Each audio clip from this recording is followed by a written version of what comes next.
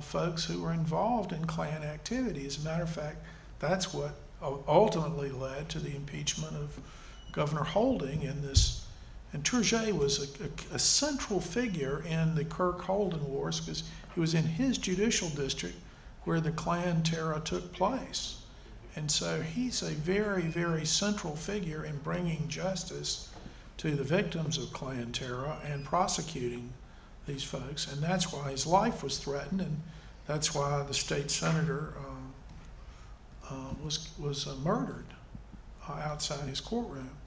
So he's he's just a central figure as an activist, if you want to use that word. A judge, I'm never sure that what that means. It means so many things to different people. Certainly, if you're putting yourself in the way of wrongdoing, the wrongdoer might consider you an activist.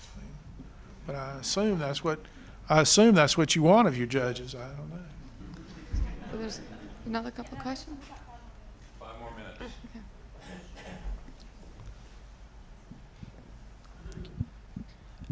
If I can just get back to the moment of the concept of rights for a moment.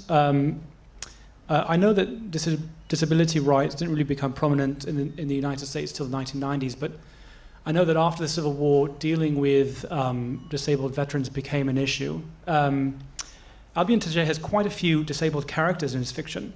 You have Old Jerry in A Fool's Errand.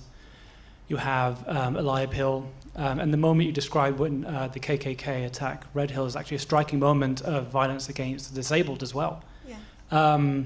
And you have the Confederate soldier also in Bricks Without Straw. I'm wondering, does Turget talk in depth about his own, because he was also disabled at the Battle of Bull Run. Does he talk in depth about this disability? Does he relate it to his fiction in any way? That's a great question. That's a really great question.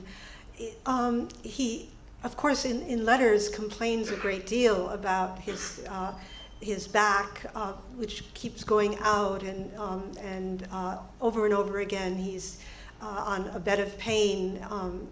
But I'm not sure that he consciously created disabled characters because of his own disability.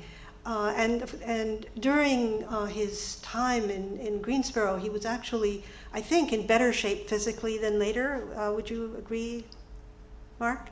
He had a few lapses in Greensboro. But I think that's a wonderful question. As far as Eliab Hill, thank you for reminding me. In part, he bases Eliab Hill on a real-life person, Elias Hill, who is mentioned in the volume of the 13 volumes of evidence on Klan terrorism that were collected under the congressional hearings. And the one from South Carolina, there was a very badly crippled